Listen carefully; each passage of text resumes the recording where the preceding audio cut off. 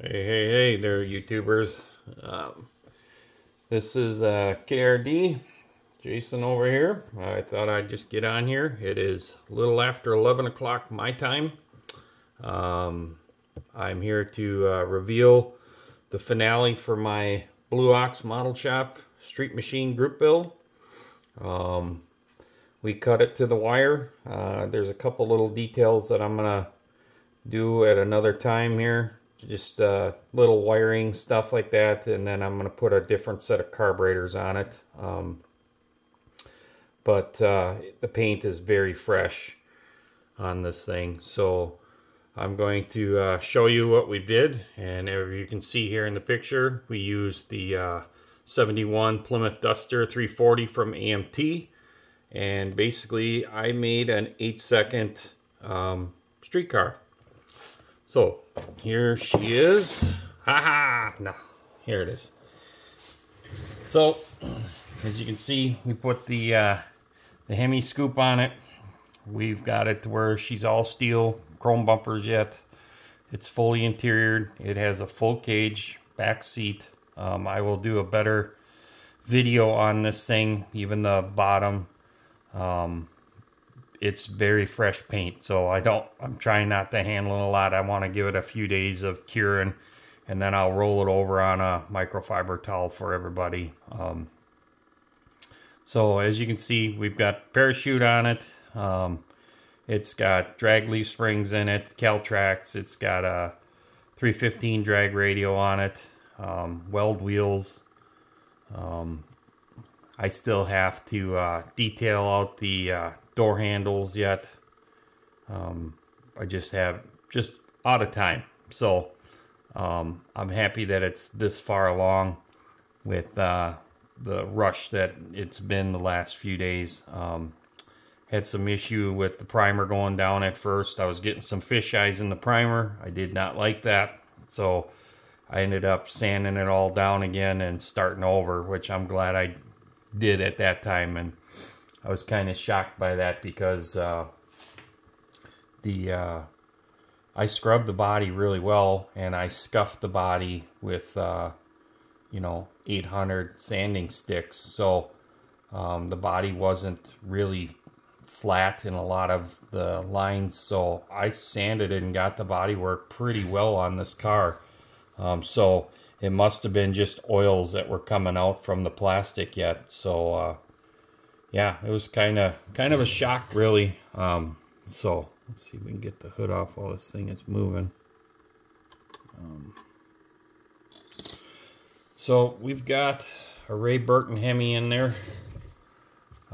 It's got an MSD ignition. I still have to put the radiator hose on it and the windshield wiper motor.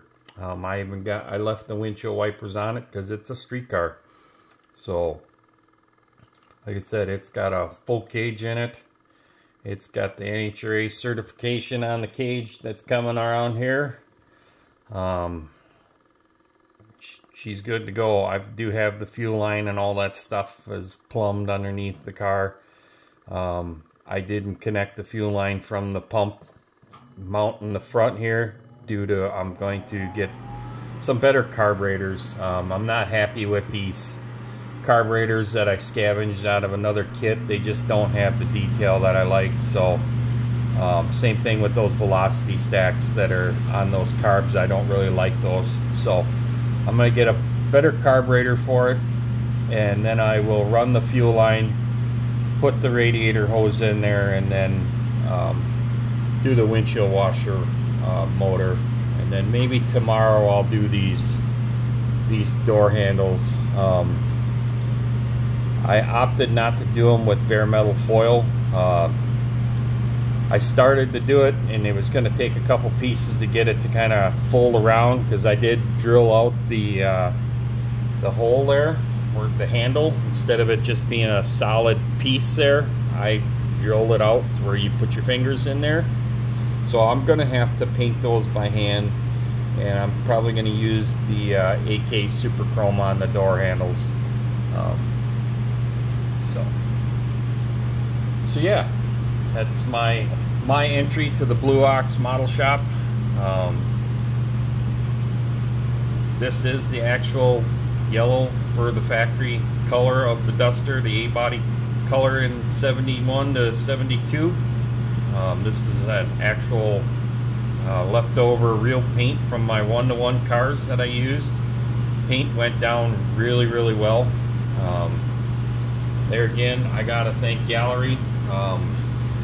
They provided me the airbrushes, and I used their airbrushes on this build a lot. This thing went down really well, so very happy about it. The only thing, like I said, I had an issue with was the primer.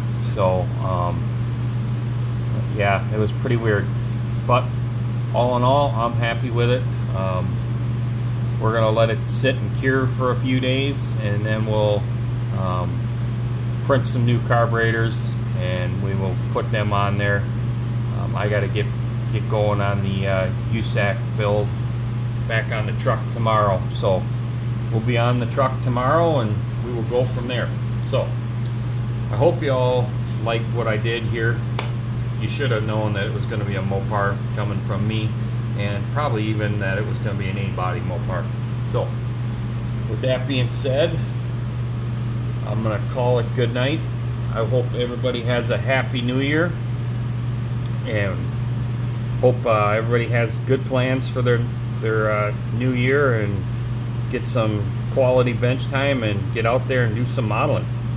With that being said, peace out and good night.